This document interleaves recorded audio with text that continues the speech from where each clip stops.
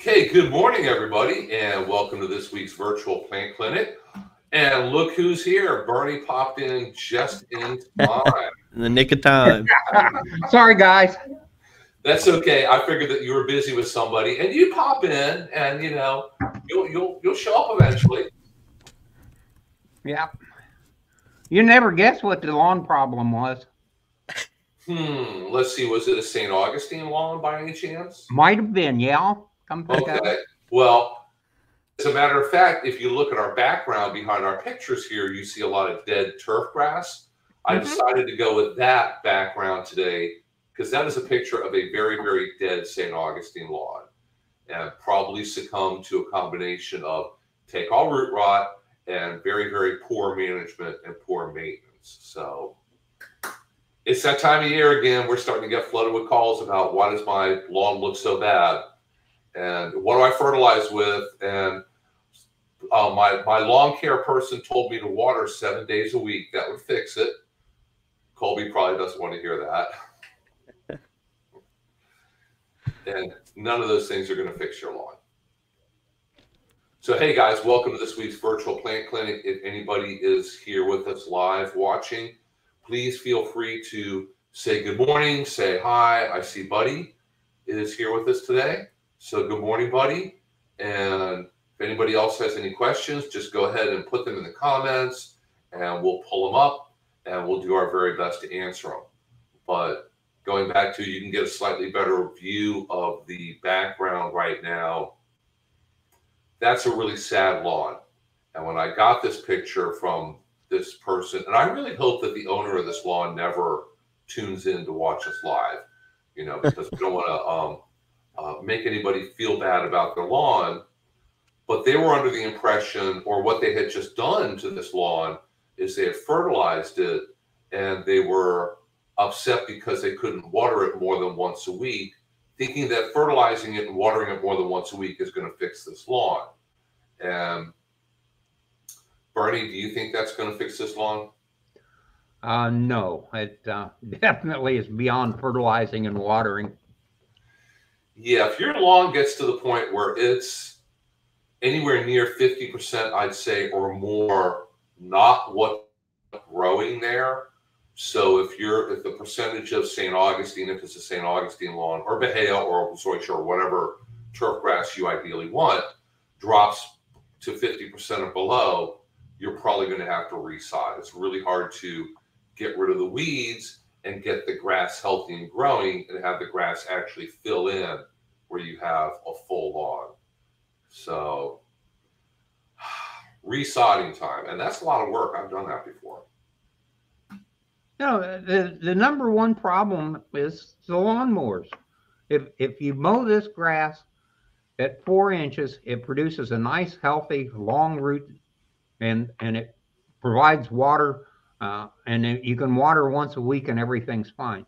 If you mow it at 2 inches, the root structure only gets to be a couple of inches, and it needs to be watered at least every other day to maintain a healthy lawn in the summer. Well, you don't have that legal ability to water that often. So on one hand, you can mow it at 4 inches and watering once a week is fine, or the other hand, you can mow it at 2 inches and watch it die. And that's pretty much it. So the very first thing about lawn care here is you have to mow it the correct height. And then the second thing is we have a lot of things that happen to lawns that don't happen up north. So you have to go and examine the lawn. And once you start having a problem, you need to make a correct diagnosis and a correct action, because under the right conditions, you can lose a lawn in as little as 30 days.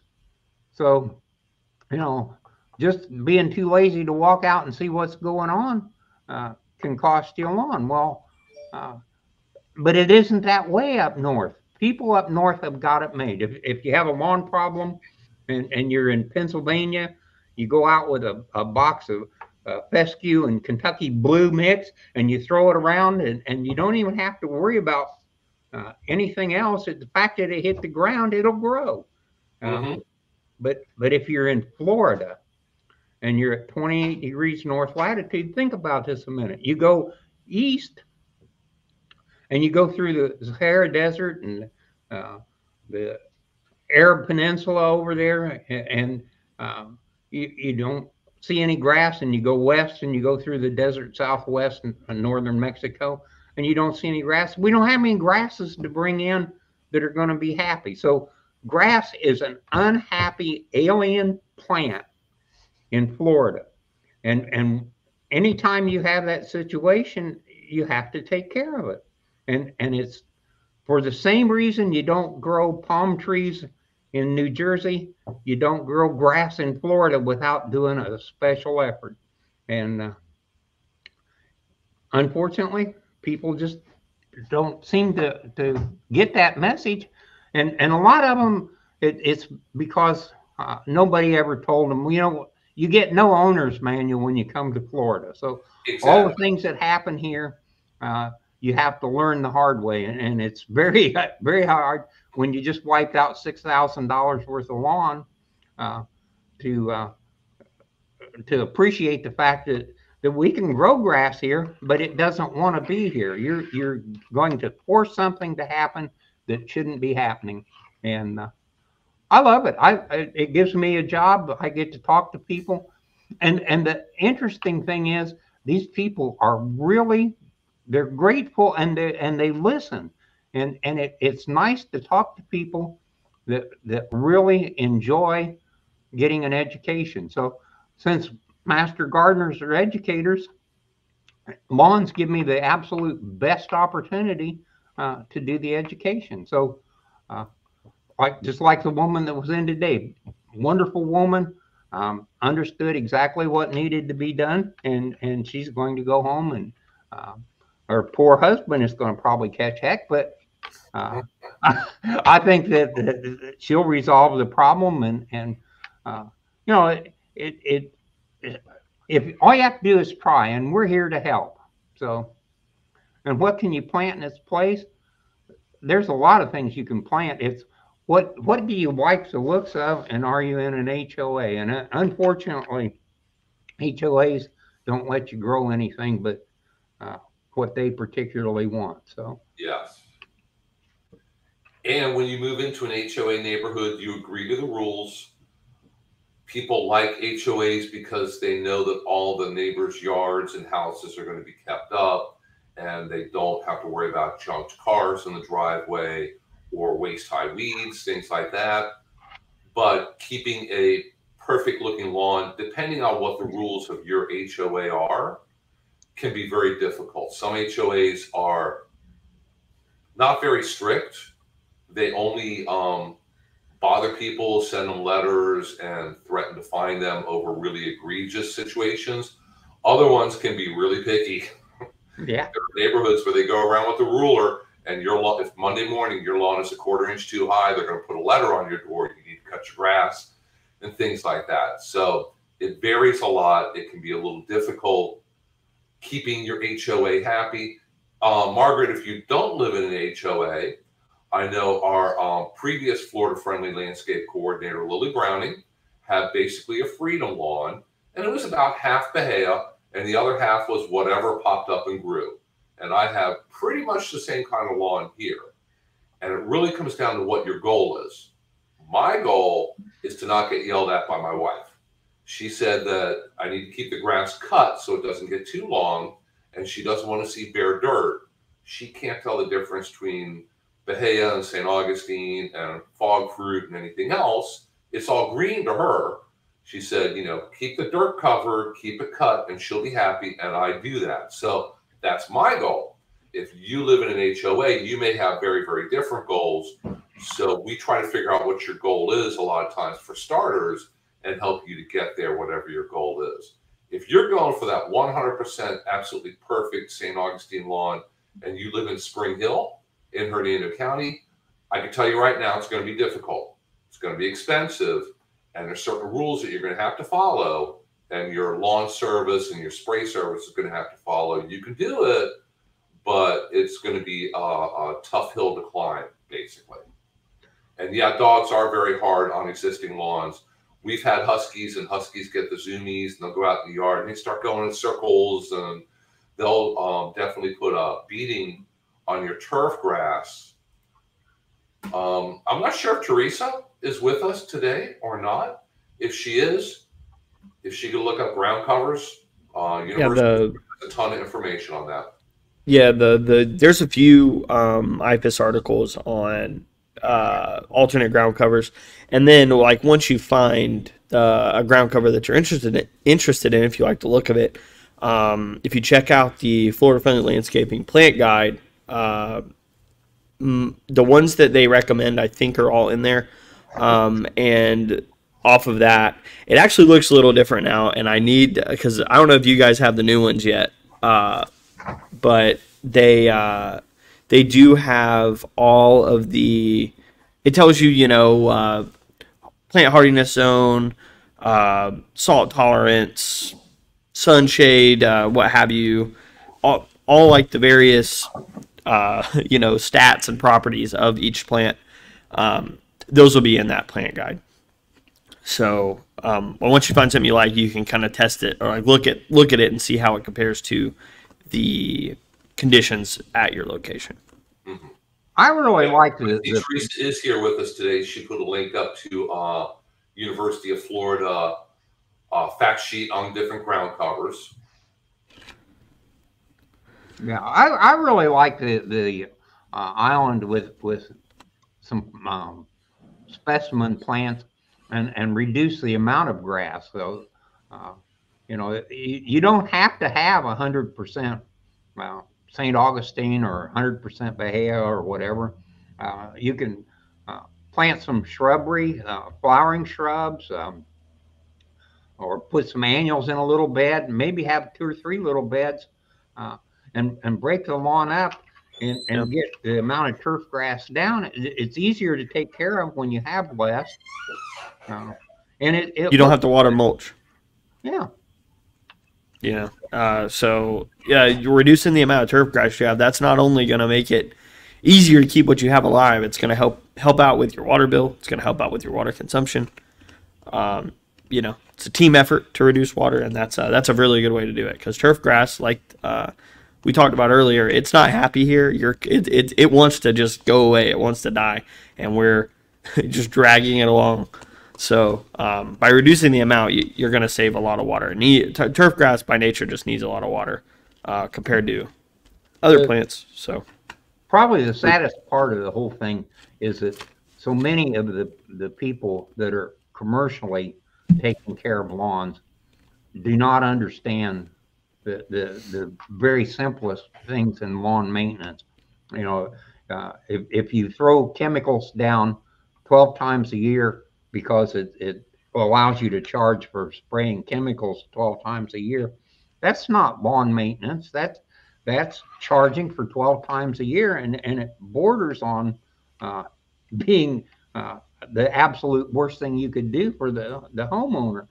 So somebody needs to know, and generally in a homeowner situation where the HOA is forcing things to happen, the HOA will go out and get the lowest bid for mowing, and the guy will come in and he'll cut it at 2 inches or whatever.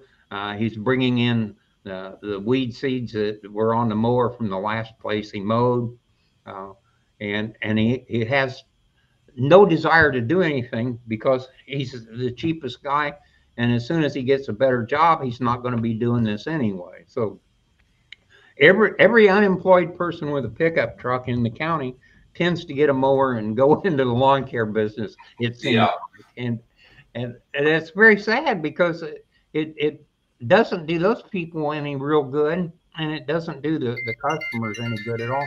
And the big commercial guys, they hire a minimum wage person to go out and spray, and they tell them, spray what's on your truck today, and next week we'll have a different spray, and those people are not lawn care experts. So if you do it like a golf course does, you get somebody that's a professional, and professional comes by and they look at the lawn and they say, today we need to do this. And they come by tomorrow, and tomorrow they say, hey, we need to do this. And it costs you a ton of money. And the truth is, lawns in the warm grass areas are expensive because there are very few warm season grasses, and for the most part, they really don't want to be growing in warm season. I love the story about St. Augustine grass here. St. Augustine grass was found growing in a monastery in St. Augustine, Florida. Oh. They don't know what the original history of the grass is, but it was growing. And my God, and it looks nice. Yeah, it's the only wild grass that we found in Florida that made a lawn. And the next thing you know, it's one of our biggest commercial grasses for the warmer areas. And it's an unknown history grass. All we know is that it started at a monastery. The monks brought it in from someplace, and that's great. So, and of course the Floratam variety, the name Floratam comes from Florida and Texas A&M. So they did a lot of research. The government spent a lot of money because the Golf Association was really pushing to get grasses that would make nice golf courses. Well, now we have nice golf courses, and the golf courses have a pro that takes care of them. And we have homeowners that move here from up north, have no clues, and count on people to take care of their lawns that probably moved here from up north and have no clue either. So I recommend that you go spend a few minutes with somebody in the extension office, get the story. We'll give you all the pamphlets on your particular type of grass, and we'll give you the background, and we'll tell you what needs to be done. We'll give you enough education that these people will have a hard time taking advantage of you. Glad to do that. I love it. That's why I'm here. I enjoy discussing lawns. I've learned about them. I think they're a wonderful thing. Shouldn't even be in Florida. I'd just soon have chickens in the front yard, but the HOAs won't go along with that. So. To touch enforcement might take issue with that. Yeah. To touch on the HOA thing, if you live in an HOA and you're unsure, a big thing, just go ask. Go find your community manager, find the whoever is the chief over there, and talk to him. Say, hey, can I plant this? I need, and ask them to tell you specifically what you can and can't plant. Okay. And because in my experience, I've been really surprised that a lot of people I've talked to that were asking about, I don't want St. Augustine grass. I don't want turf at all. I want something else. And I've told them, hey, like, just talk to your HOA, find out. And they've come back and say, no, they said I didn't have to have grass specifically. It just has to be green. It just has to have, the bare dirt covered, which, funny enough, that's a code. I think you're not supposed to have bare dirt in the county at all. I think I'd have to look that one up, but regardless, I'm not sure. Well, bare dirt, so it's for erosion.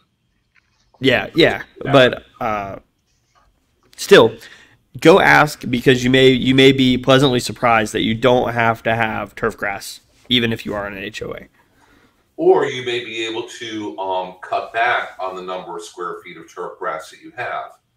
And we've worked with at least one neighborhood that was having problems with major die-off of St. Augustine lawns. They were having to replace the lawns. And some of these homes had big yards, and the whole front yard was nothing but St. Augustine grass. Many, many pallets worth. And to replace that much grass is very, very expensive. But what they did was they started expanding on the size of the planting spots. And you don't have to fill it with high-maintenance plants and be out there pulling weeds every day. You can put a large bed in, several shrubs, a tree, have it kind of keep it minimal, keep it low maintenance, but that takes up more space so that your grass takes up less space. So when you have problems with the grass, you're not having to replace nearly as much. and they were able to save a lot of money that way.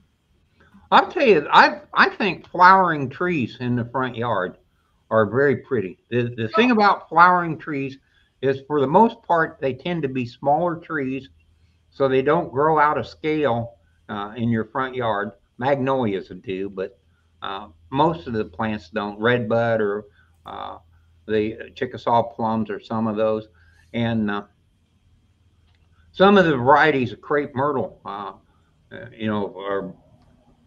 18, 20-foot trees, and that's as tall as they're going to get.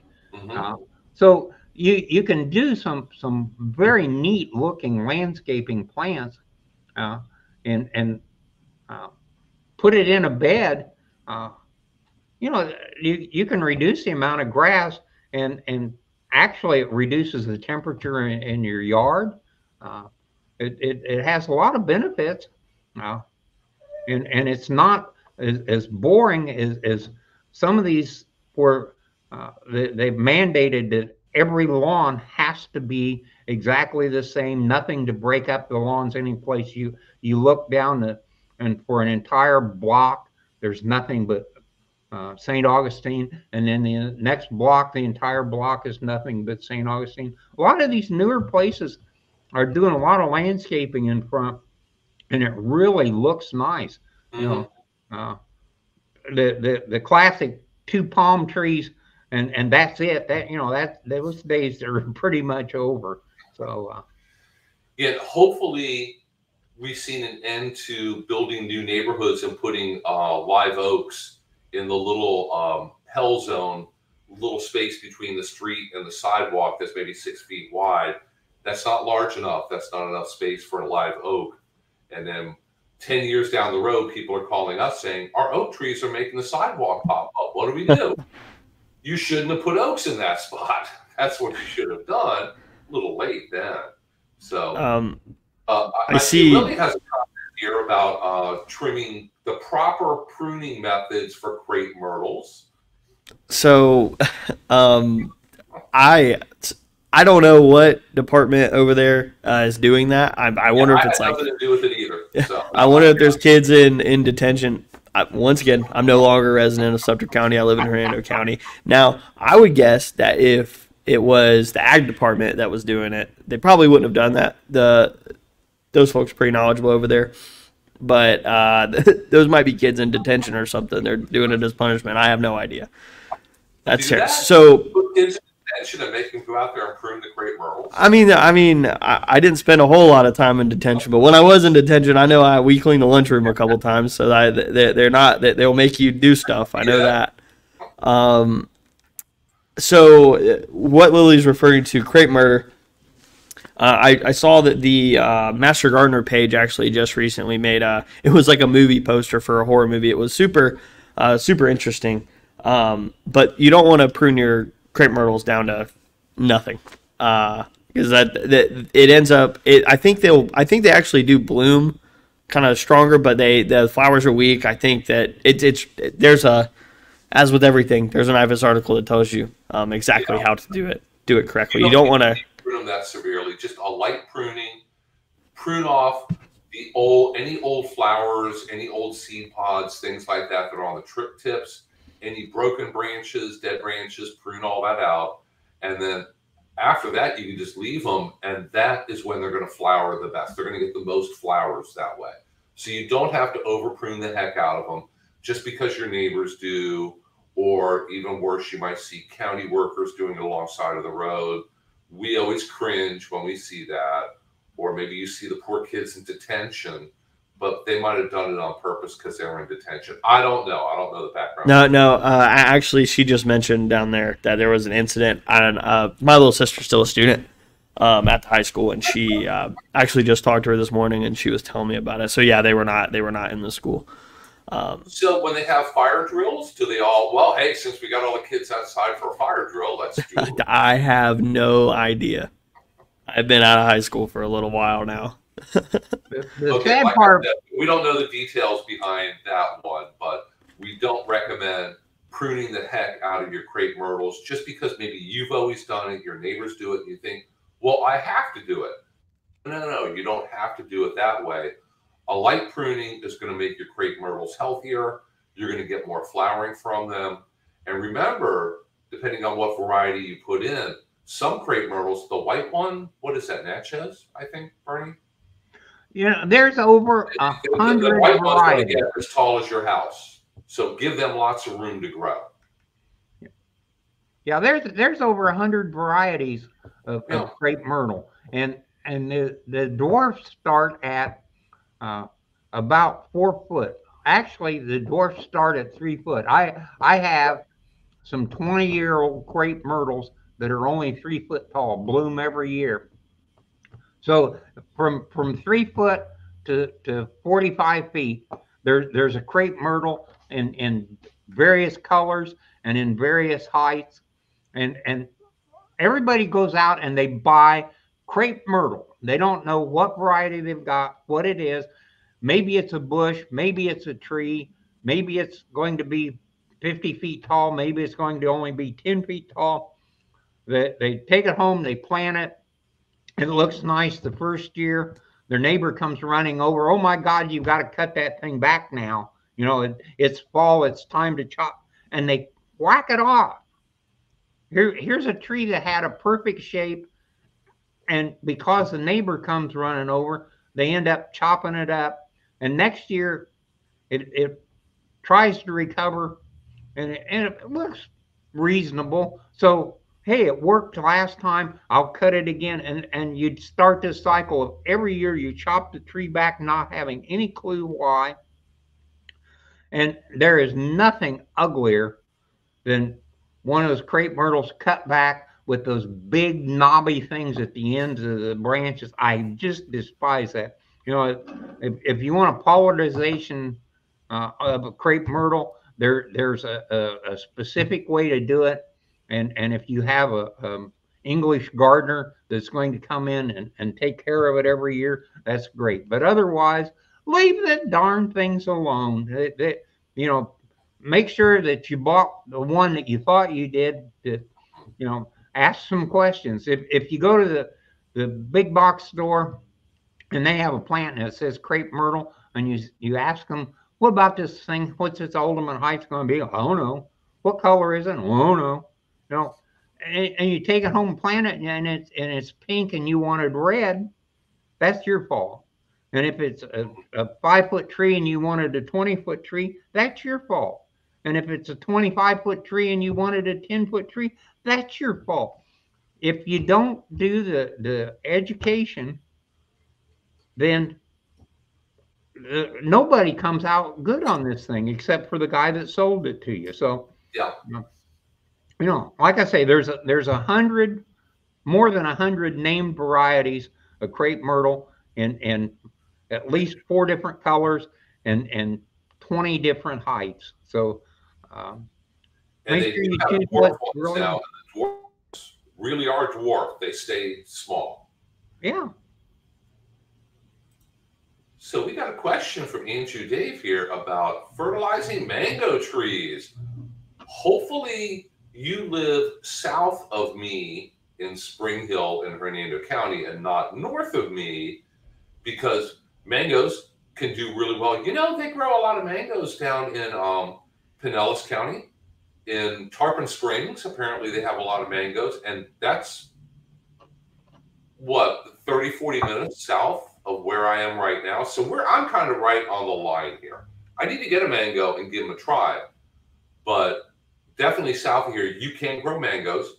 And mangoes, probably the best fertilizer would be a citrus fertilizer, because that way you know that you're getting all the micronutrients, which mangoes are not really, really fussy on, but still it's always really good idea to cover your bases. So I recommend a quality citrus fertilizer.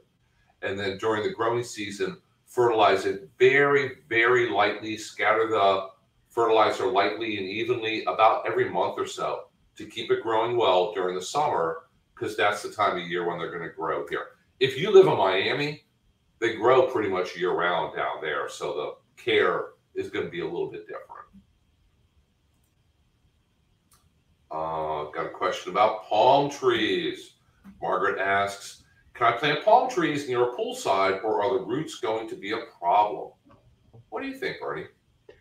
The roots aren't going to be a problem, but everything else about the palm tree is going to be a problem. It's not going to like the chlorine water from the pool if it's getting wet. So it needs to be far enough away from the pool that it's not being watered from the pool water. And which gives me an opportunity to bring up something I've been wanting to talk about for a long time. The fertilizing of palm trees. Everybody puts in a palm tree and it's in the yard, and they fertilize the yard, they fertilize the lawn, and the palm tree is being fertilized with lawn fertilizer. Terrible, terrible, terrible mistake. Lawn fertilizer eventually does very bad things to palm trees. Takes a long time to happen, takes a long time to correct. Palm trees need a very unique specialized fertilizer. It needs slow release, especially in the nitrogen, potassium, magnesium. All three need to be pretty much uniform throughout the growing season. So that means that you need slow release. If you just use lawn fertilizer, it takes all the nitrogen immediately, goes into super grow mode, then it runs out of potassium and magnesium, and the leaves start to turn yellow. It gets some deficiencies, and that's not good for the plant. Eventually, it's very bad for the plant. So if you put palm trees in and they're in the landscape, don't use the lawn fertilizer around the palm trees. Use palm fertilizer and let that take care of the grass. Palm fertilizer is a super great fertilizer. It will actually do a better job for your lawn than the lawn fertilizer, but it costs like 3 times as much money. Yeah, it gets a little expensive to do the whole yard with it. So use the palm fertilizer around the palm trees. Don't use the lawn fertilizer.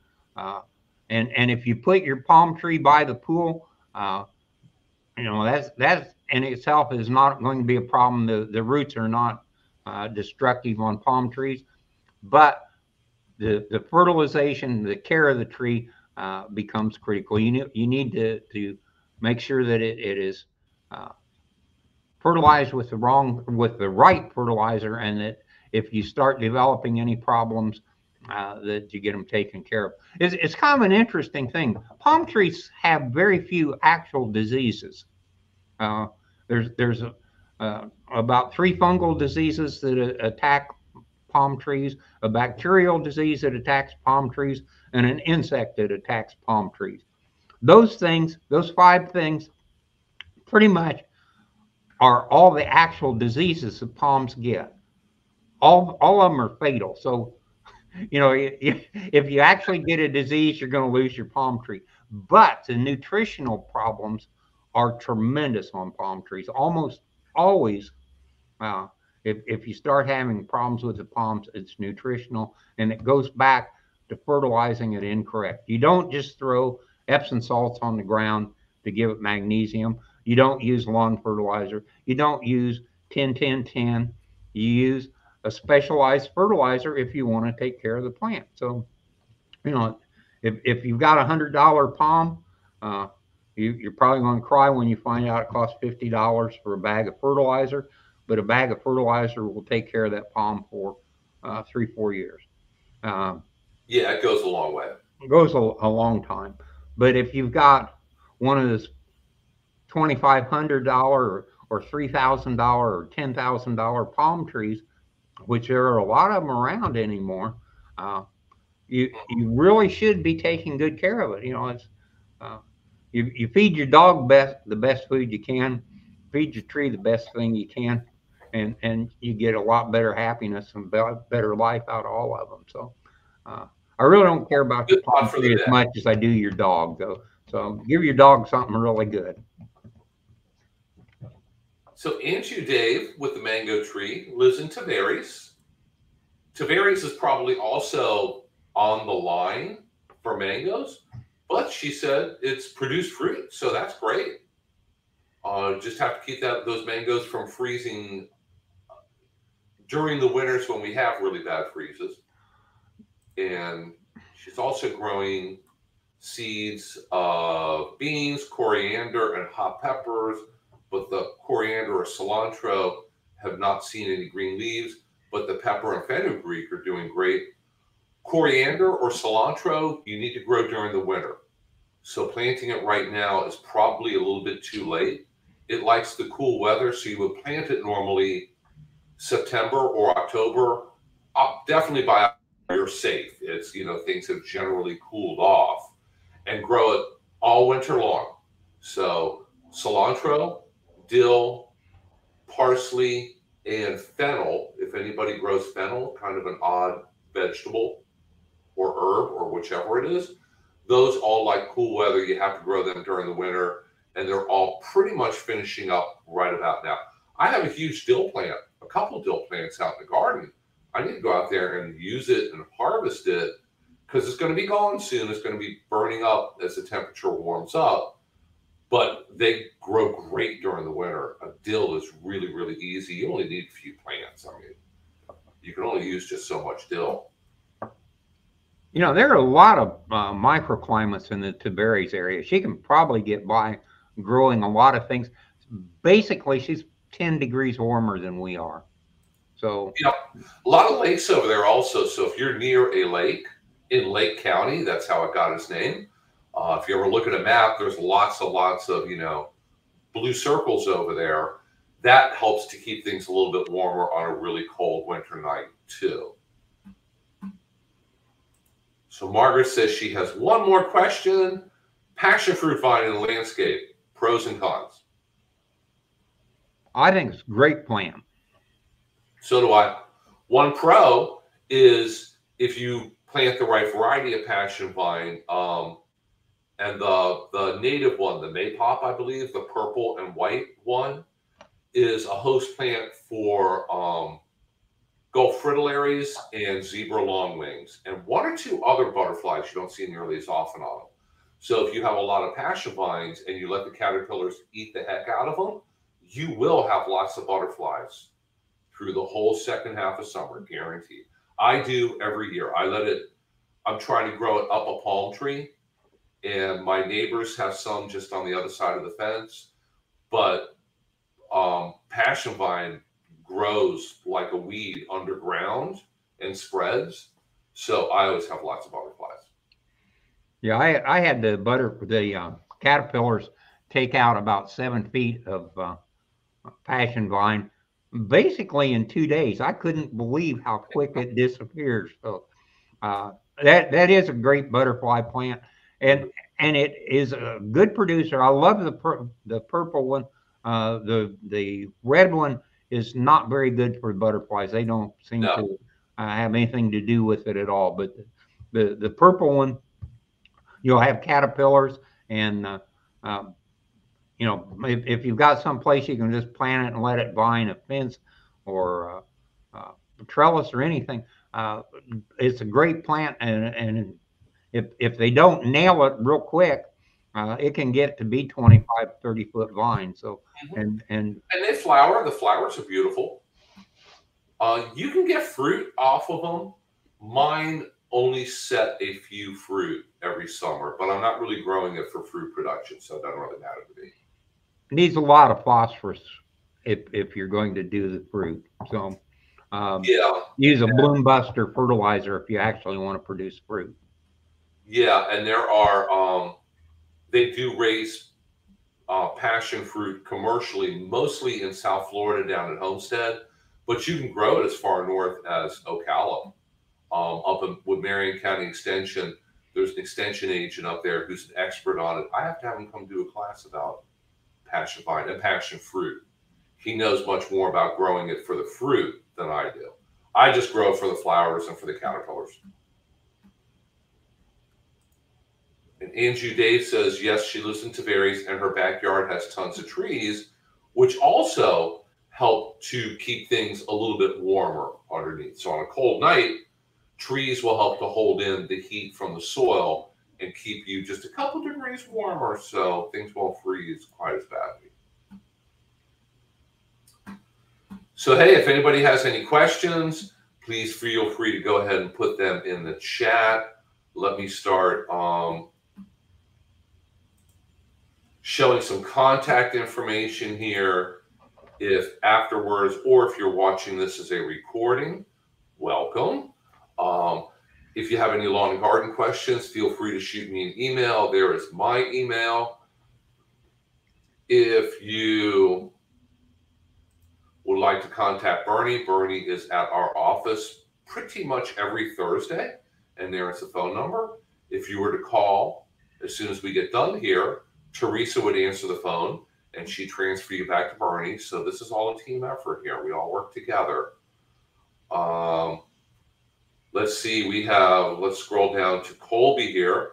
Colby has an email also, but it's a Hernando County email, and they're really long and really hard to remember with all the .us's and FL's and it just confuses me.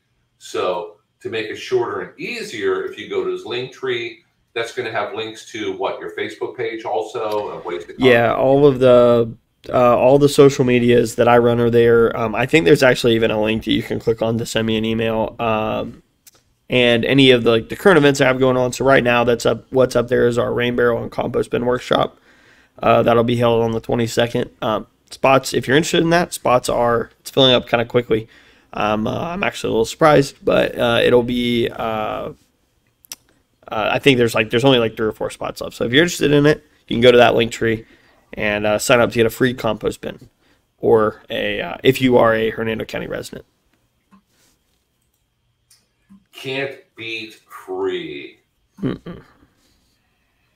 Yeah, one of the things that people need to be doing now is weed control. This is going to be one of the worst weed seasons people have seen in years, and if you go out and spray some weed killer now, it's a little late for the pre-emergent. We've had enough warm weather that the weeds have germinated. I went out and mowed the yard yesterday.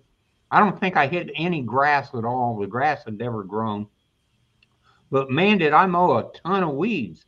And they grow fast. They do. And this is the time. If you wait until they get any bigger, they're harder to control. So get out there and those, especially the backyards. Nobody seems to care much about their backyard, so they let the backyard go and they keep the front yard really nice. Well, now all these weed seeds are going to blow in your front yard, so don't let the plants go to seed and it's probably late. A lot of those things are flowering, but good time to do weed control. It's early, but yeah, there's enough things up. It's time to start spraying. Yeah, I've been getting emails for weed identification. What do I use? And it's just another important reason why you need to manage your lawn correctly, especially with St. Augustine lawns. If you cut that grass really tall, it will help shade out and suppress a certain amount of the weeds. You may still get some weeds, but you're not going to get nearly as many. So if you look at our background picture here of this, what used to be a St. Augustine lawn, which is now half bare dirt, half, dead residue of this and that. If I knew what their address was, I'd probably go by and at least do a drive-by and get a picture of what it looks like now. That's got to be packed full of weeds because there's no grass. And if you have just bare dirt here in Florida, it doesn't stay bare for long. You will get weeds. So the thinner and unhealthier your lawn is and the shorter you keep it cut, the more weeds you're going to end up with. And then if you treat for weeds and you're successful, what you use works really, really well, now you have a yard full of dead weeds. And then if you still don't do something to replace the grass, more weeds are going to come along. So you end up in this constant circle of killing the weeds. They come back, you kill them, they come back, and you never get ahead. So that's not a good recipe for success, really. One of the things you have to be very careful of. So many of the weed killers say safe for St. Augustine, And then in the very fine print on the back, down at the bottom, it says, great for St. Augustine, except Floratam. Well, most people have Floratam St. Augustine. So almost everybody does. yeah, so those things, the reason it accepts Floratam is that it kills Floratam. So, so read that label carefully and make sure whatever you're thinking about purchasing and using is labeled for the type of grass that you have. So if it's St. Augustine, it needs to be safe for St. Augustine. You need to check the fine print, make sure there isn't something that says not safe for Floratam, because you probably have Floratam. And if you have a Bahia lawn, you have to get only products that are labeled to be used on Bahia lawns. If you mix them up, you may apply them and kill your entire lawn. We see that, what, 2-3 times every summer from somebody who used the incorrect weed and feed. And you can kill your entire yard and you will have to resod it. So don't make that mistake. Very, very expensive. Read the label very, very carefully before you purchase a product, and then read it again all the way through before you mix it, apply it, make sure you're wearing all the correct safety equipment. I know Colby has a lot of experience with that, with having worked with Swift Mud and treating for invasive plants. I'm sure you labels, right? You kind of cut out there. What'd you say? Oh, I said I'm sure that you guys read the labels before you. Oh, yeah. So reading the label was such a big deal that I actually went through and found PDFs of all of the labels, and we had a big, massive manual of every label, every SDS of every herbicide we use, because you may need to refer to it. It's super important, and reading those labels a lot of times it gives you insight on how to use the herbicide and what it's actually good for. There's a lot of code words in there that you may not know the meaning of, but if you Google it, it'll tell you exactly what it does, and then you can kind of relate that back to, like, you know, the connotative meaning of the things that we're talking about. And if you just follow what the label of the herbicide says, normally that's how it works the best. They spend a whole lot of money to figure out exactly how it works the best and to tell you, so you buy, so it works, so you keep buying it. Yeah, one of the products that really works good on St. Augustine is MSM. The problem with it is it kills oak trees. So if you have oak trees in your lawn, be very careful. Do not use a product with MSM. Although it's the most effective probably of all the St. Augustine weed killers, it is probably the scariest if you have trees. So, and I believe that is on the label now. There is a caution statement for it. So that's another important thing that's on the label, is all the different plants that you do not want to apply that product to or near or on top of. Can't tell you how many people I've talked to who said, I sprayed this, you know, insecticide on these hedges and now they're all dead. And while they're telling me that, I'm Googling the product and pulling up the label, and it says on the label, do not use this on that plant.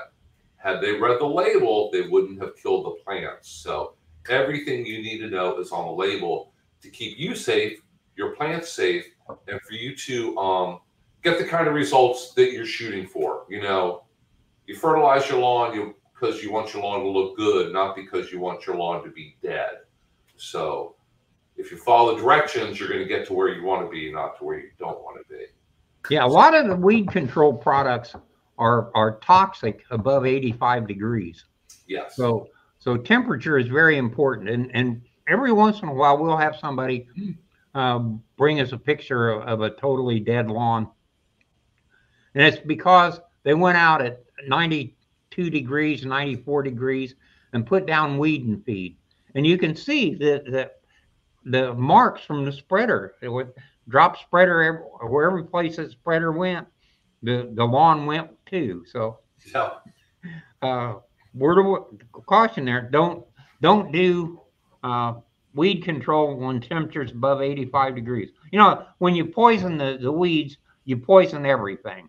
The poison doesn't just go to the weeds; it also falls on the grass. And the grass pretty much has the ability to metabolize that particular chemistry. But it can't once it gets above 85 degrees. So you're poisoning everything, and you actually show it once you get above 85. So that's very, very critical. Please don't kill your lawn completely from that. Yes, we don't want to see more pictures of dead lawns. And all the information on temperature restrictions is in the label also. So just another reason to read the entire label all the way through. We need to wrap it up in just a moment or two here. So if anybody has any last minute questions or comments, if you want to toss them in really quickly, let me go over and check my calendar. Oh, I will not be here next week. So are you guys able to handle it on your own? I think we got it.